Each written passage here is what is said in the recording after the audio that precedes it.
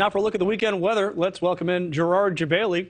Gerard, I stopped a couple of days ago asking if it's raining in California. Now it's raining in other places. It is, and that's generally how things go. So there is going to be some weekend weather where a lot of us are probably going to see some soaking rainfall. Let's show you what's happening here. So this is the current storm system that's out there. It's mainly across New England and still lingering snow showers off the Great Lakes. That's typical for this time of the year, but this one's exiting. We'll get a little bit of dry time. The next storm system is fairly small. It's out in the Four Corners region. This one's going to track across the center part of the country. I'm not expecting much out of this, but we'll show you what's going to be coming our way here in just a minute. A little more significant here is a storm that's going to blow up down towards the Gulf Coast. That's going to be a big rainmaker going into the weekend. But here's how today's shaping up. We're actually going to see mostly dry conditions across far western portions of the country and across most of the heartland, the southeast. We do have a little bit of winter weather going on, and so we have lingering winter storm warnings here far to the New England states, and then a couple showing up between Colorado and Kansas. Excuse me. But here's what's going on. The big weather maker in the weekend is going to be down to the south. So Houston, New Orleans, the Gulf Coast, this is going to be a big rainmaker. It's going to scoop up a lot of moisture right out of the Gulf. And then it's going to turn into a classic nor'easter as we get into Monday. So that means rain, especially across most of the northeastern Atlantic states. We will see some breeze coming in with this too. And then as it goes further inland, it mixes with that colder air and becomes a snow and at some parts a bit of a snow-rain mix. So this is going to be our weather maker, not just for Sunday, but into Monday. This is somewhat what you can expect here.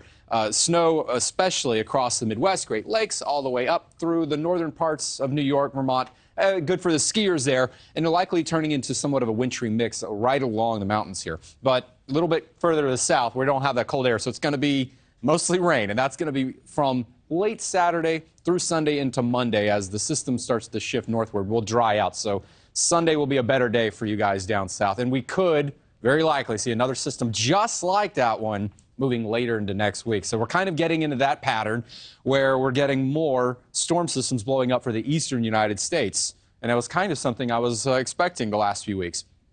All right, so now the pattern is the West, back to being dry. And you know what? I think they're ready for a break. They've needed it. But, you know, they had 3 years of drought, so they're getting that replenishment, but they need some time to dry out, clean up. But here we are with the next 6 to 10 days, fairly average as far as weather is concerned with rain. But the temperature outlook, we're going to stay average mostly in the eastern half of the United States. I think the western portion of the United States is likely going to be dropping to colder than average temperatures once we get into the 6 to 10 day period. And that'll probably even linger beyond that.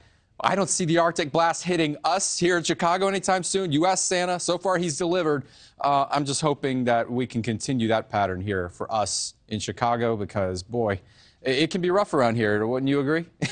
It can be rough around here. I'm seeing some snow in there. But let me ask you this. Yeah. We got 2 NFL playoff games that are in the path of the snow area. You got one game in Buffalo, that's Cincinnati at Buffalo. Yeah. You got another game that's in Philly. You got the Giants playing at the Eagles.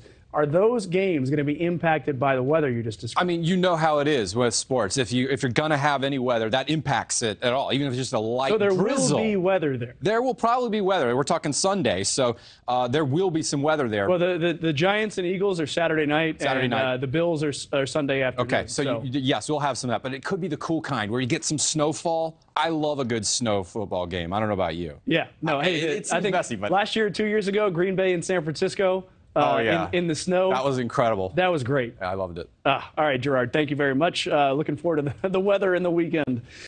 Thanks for watching. Go to newsnationnow.com to find NewsNation in your cable lineup. And don't forget to click the red subscribe button below to get more of NewsNation's fact-based, unbiased coverage.